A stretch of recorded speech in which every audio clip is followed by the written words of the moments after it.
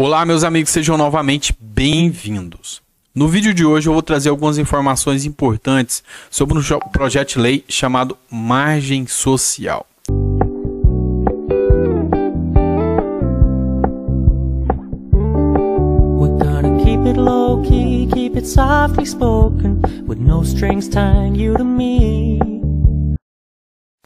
Olá, meus amigos, tudo bem?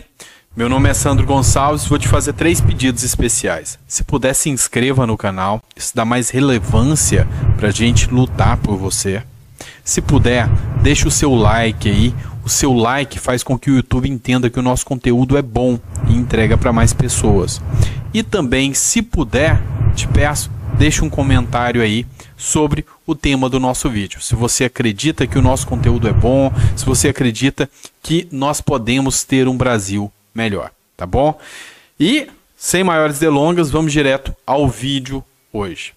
Olha só, o pessoal está pedindo muito para mim falar sobre o projeto da margem social. O que é a margem social?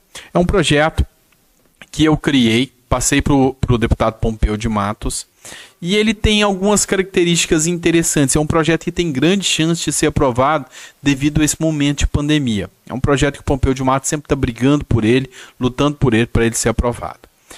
Nós temos a margem dos consignados, virou lei agora, 14.131, que libera 5% aí a mais para vocês, tá? E com taxa de 1,81, taxa mensal. A anual, daí mais ou menos uma taxa de 24% anual, tá? Só que o que eu quis fazer com esse projeto da margem social? Presta atenção, o governo está ajudando muitas pessoas aí com auxílio emergencial. O governo já anunciou que não queria ajudar vocês. Então o que a gente fez? A gente se baseou num projeto do senador Girão, que já virou lei, e criou esse projeto para que você possa ter um recurso extra. Você pode ter aí liberado, a depender do seu salário, até R$20 mil. Só que a diferença é que a taxa de juros é muito menor do que a taxa de juros aplicada no consignado, inclusive. A ideia é que o governo possa liberar esses recursos, semear a economia com esses recursos. Vários estados, vários municípios, principalmente mais afastados, é a aposentadoria que mantém a economia. Então seria uma irrigação de valores com dinheiro público. Esse dinheiro entra e é um dinheiro que o governo vai receber de volta. Ou seja, em vez de criar um auxílio emergencial que cria um déficit para o governo, aqui ele vai criar uma receita para o governo. Porque ele vai ter uma taxa de juros pequena, mas vai ter uma taxa de juros para ele recuperar. Nessa, ele recupera a economia, ele ajuda o aposentado, pensionista e servidor e ele constitui uma receita. Então foi nisso que eu me baseei para criar esse projeto que o deputado Pompeu de Matos achou genial, gostou demais e abraçou, tá? Então tá aqui o projeto de lei, é o projeto de lei 4732, para provar para vocês que o projeto é de nossa autoria. Tá aqui a justificação aqui do projeto aqui, ó. A proposta foi encaminhada pelo advogado jurista Sandro Lúcio Gonçalves, tá? Tá aqui o nosso nome aqui, tá? E olha só, o que eu quero dizer para você com isso aqui, tá? Com esse projeto aqui. Na margem, vamos dizer que você tem aí um salário mínimo.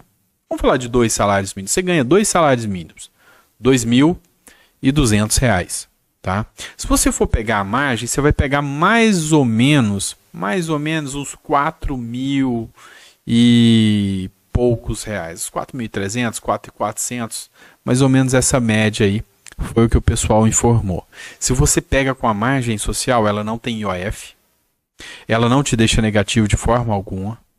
Então uma margem social era uma medida boa, porque ela te ajuda também e libera mais dinheiro na economia.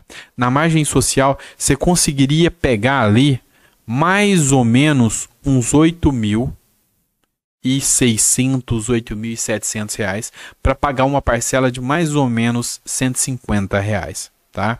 Mais ou menos essa linha de parcela aí.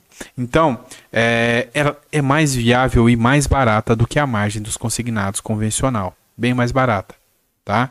Então, eu acredito que hoje, com a necessidade que o governo tem de injetar recursos na economia, tem uma grande possibilidade desse projeto passar. A gente apresentou esse projeto para a base do governo. À época, o Felipe Martins, que era o assessor direto do Bolsonaro, hoje me parece que ele já não está mais assessorando diretamente, tinha gostado muito do projeto. Apresentei para o capitão Alberto Neto, que havia gostado muito do projeto. Aí agora é correr atrás desse projeto aqui para que ele possa ser aprovado.